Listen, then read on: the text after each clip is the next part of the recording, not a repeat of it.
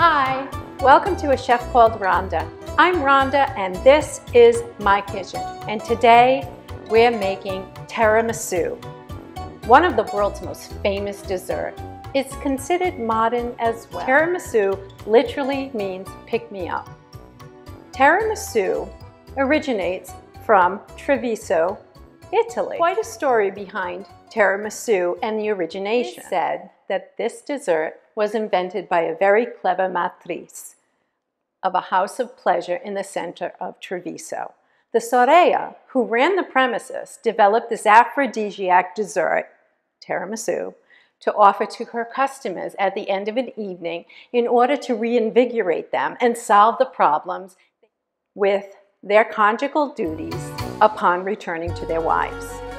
Now, can you believe that? Over the centuries, a veil of popular prudery hid the true origins of tiramisu. In fact, it's not even mentioned in books until the late 1980s. Today, ladies over the age of 80 and plus, our grandmothers and great-grandmothers, tell us of the skill and passion that they put into the preparation of this dessert for their family and friends. Oftentimes, with legends, there are various elements of truth. But one thing is for certain, tiramisu originates from Treviso in Italy, and it's one of the world's most famous desserts. Grab your trusty wooden spoon. Let's all meet back in the kitchen while I teach you how to make tiramisu in 4 easy steps. Okay, so here we are back at the kitchen, and while I glove up, I'd like to run down the ingredients for our tiramisu. Now, tiramisu looks and sounds so difficult to make, but it happens to be one of the most easiest and elegant desserts to make, and it requires no baking. Let's go through the ingredients. Very simple, very minimal. We need our ladyfingers. Now, duly noted here, you want the traditional Italian ladyfingers that say Savoiardi. Now that is what the package should look like and say as well.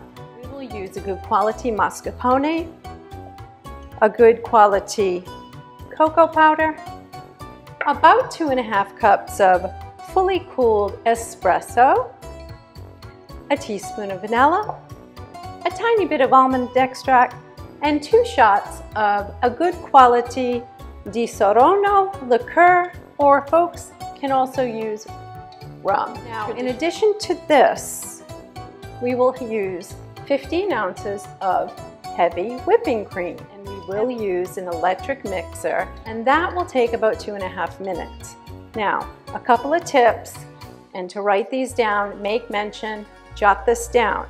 You want your bowl and your utensils to be nice and cold prior to start. Pull all these ingredients together, and we will make a traditional tiramisu, one of the world's most famous desserts, in 4 easy steps. Step 1 in the process to making the tiramisu. Before we begin, good quality ingredients is key to making the most terrific tiramisu. So think about your ingredients, think about really dedicating yourself to the premium ingredients. Because they're so minimal, the ingredients, you really want to get the best of the best. So today I've chosen to use organic, heavy whipping cream. Using my trusty mixer, electric mixer. I have chilled my bowl sufficiently. It's nice and cold. My whipping cream stood in the refrigerator very, very cold. Steel attachments and my whisk in the refrigerator so that they too could become cold. Because my grandmother did teach me a little tip. I'm going to add about a tablespoon of granulated sugar. Gives it a little bit better, more of a little bit more classic whip. On low, and this will take about 2, maybe even 3 minutes, depending on the variety of heavy cream that you purchase. And once the bubbles start to form, I take a break from the electric mixer and I go in with my whisk and whisk for about 1.5 minutes. Feel that cream starting to clot, if you will. Can you see that? It's starting to balloon up. Just good. Now you want to put a lot of air into it so that it doubles in volume. Making tiramisu.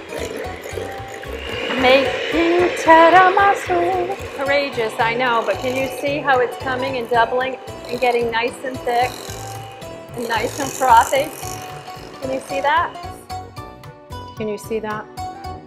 That's the texture you're looking for right there, where it will stay on the back edge of my finger. Now is I'm going to put plastic over this and pop it in the refrigerator and show you step number 2 to our tiramisu.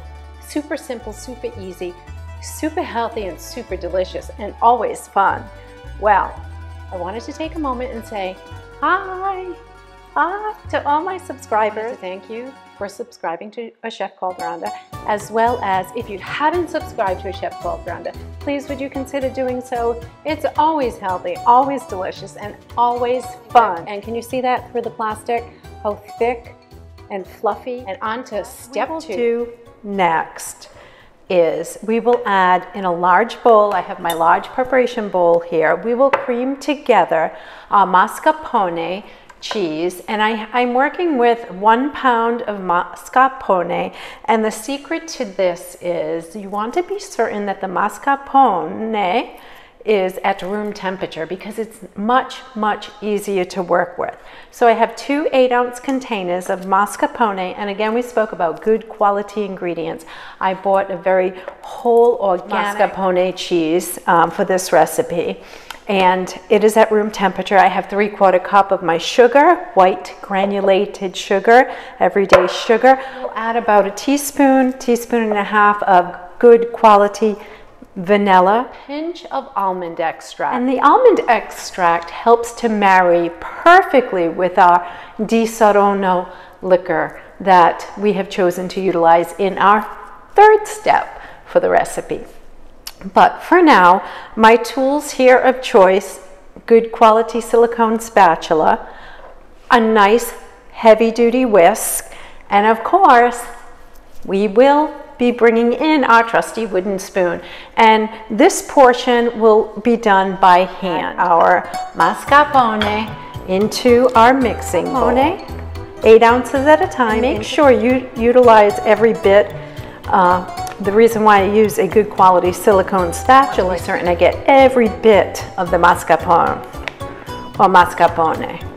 Okay, so even from the lid, once it goes down to room temperature, it's much creamier, much easier to work with. 1 pound of good quality mascarpone. See how nice and easy it just falls right into the mixing bowl. And that is the desired texture that you look for. Important step to bring down your mascarpone to room temperature. Now that we have our mascarpone in our mixing bowl, we're going to add our sugar. So I'm going to add about a teaspoon and a half of good quality vanilla, and I really want that to pick up the flavor and really marry nicely into the mascarpone.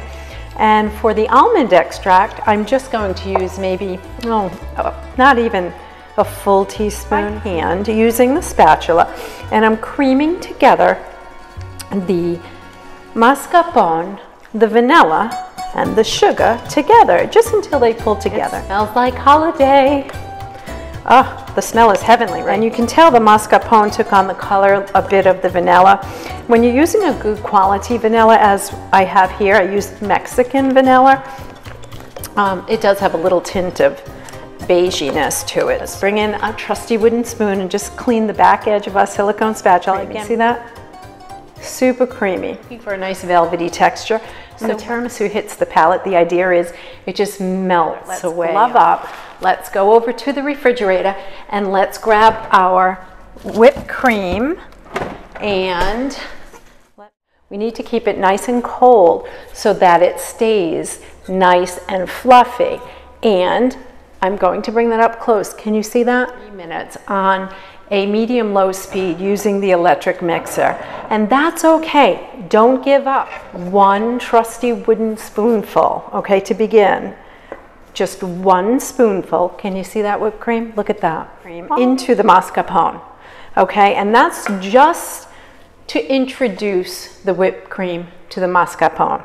This takes a little patience, it takes a little bit of caring, gently folding the whipped cream into our mascarpone. The trick here is not to overfold and not to stir, because we don't want to liquefy our cream.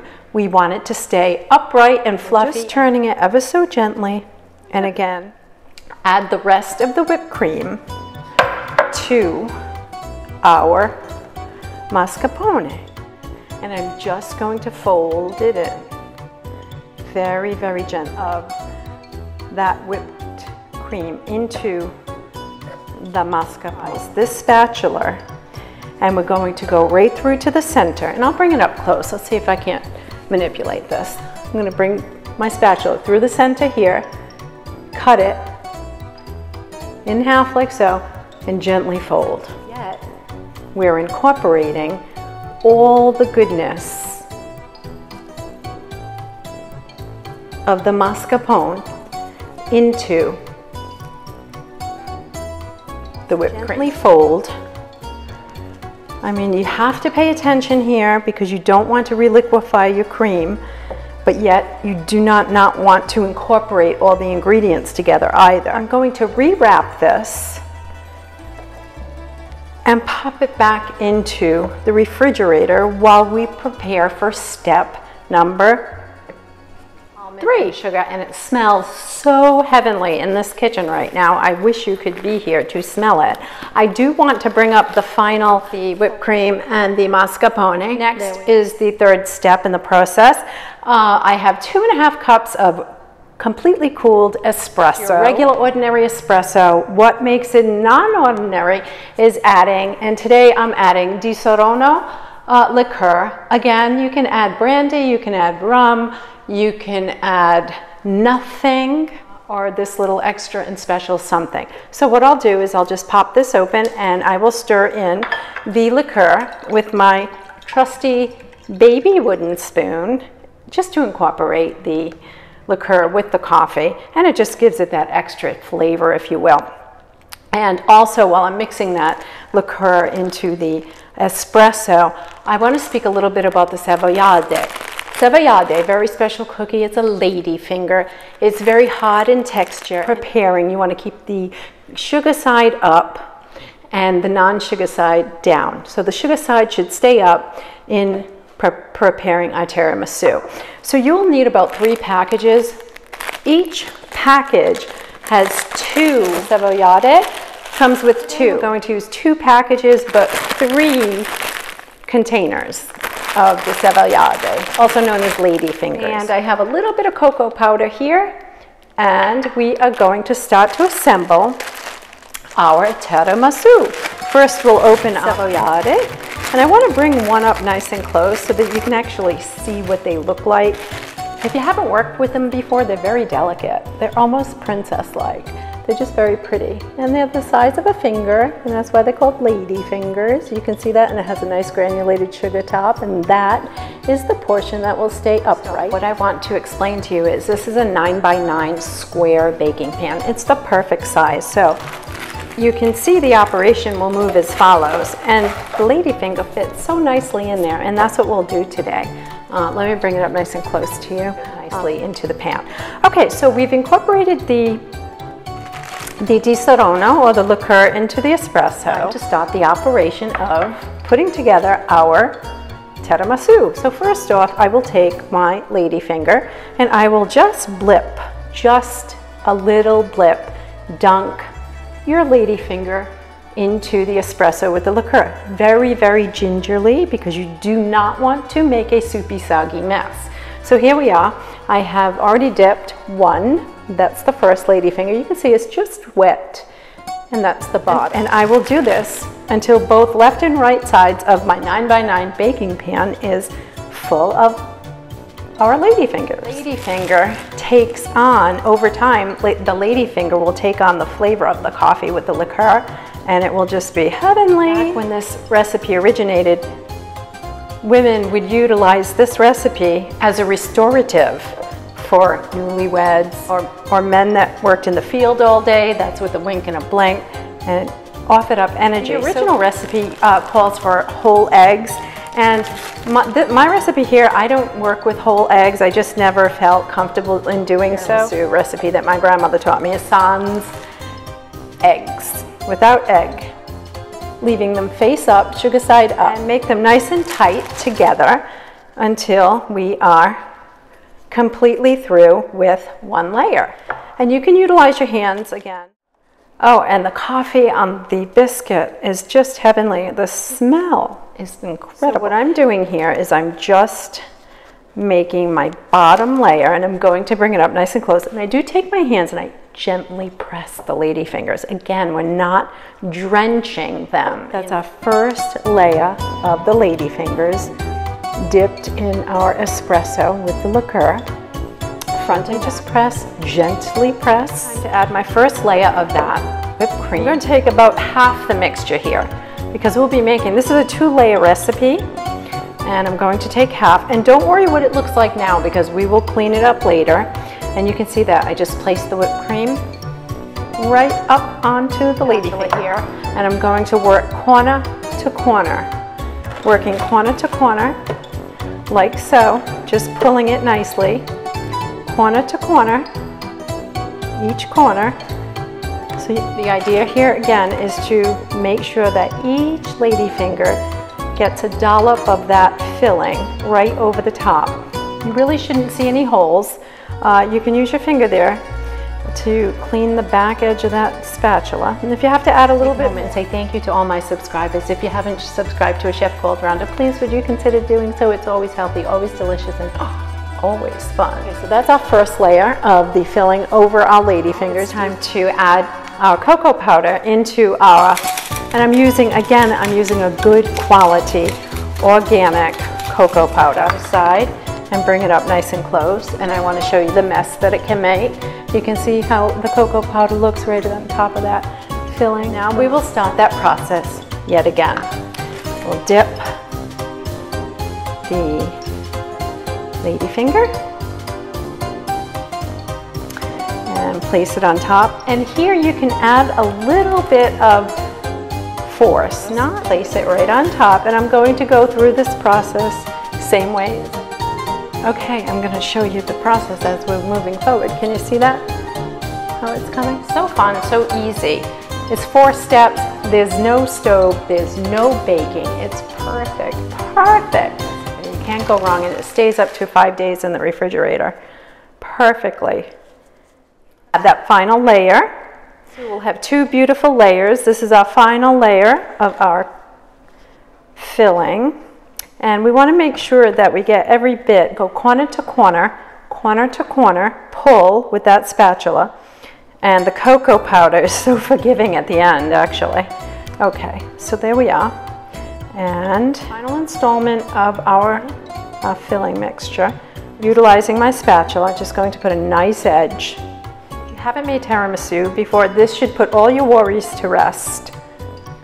All of them, because it's super easy, super healthy, super fun, super easy. Now that we have our filling on the top layer there, you can see how nicely we sprinkle our remaining cocoa right across the top, and this gives it that beautiful. This cocoa powder on the top is very, very forgiving, perfectly forgiving. Take my mop peanut. I'm just going to take 2 fingers and go right across the top of the square and remove any remnants of cocoa powder and cream, and go back around and just make a nice edge, just enough to clean up the outer portion. Can you see it? I wish you could smell it. Look at that. And that's what it looks like. Super easy, super simple to make. That's it. Finito. What I will do now is I will deglove and I will place a piece of plastic flavor of tiramisu. We must keep this refrigerated for no less than 24 hours. So what does that mean? That means I'll meet you back in the kitchen. And there we are. Our tiramisu is perfectly wrapped and ready for our 24-hour refrigeration process. That step is not to be missed. So don't they say anything good is worth waiting for? Well, we're waiting 24 hours here. So I will see you tomorrow afternoon. Until then, ciao, ciao, ciao.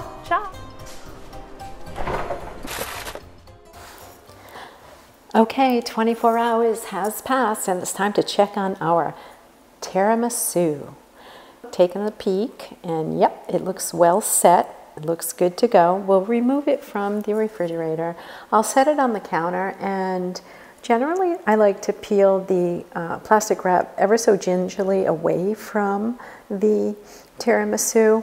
The more gingerly removed, it adds a bit of texture to the tiramisu. It gives it a nice kind of Art Deco look and feel, if you will.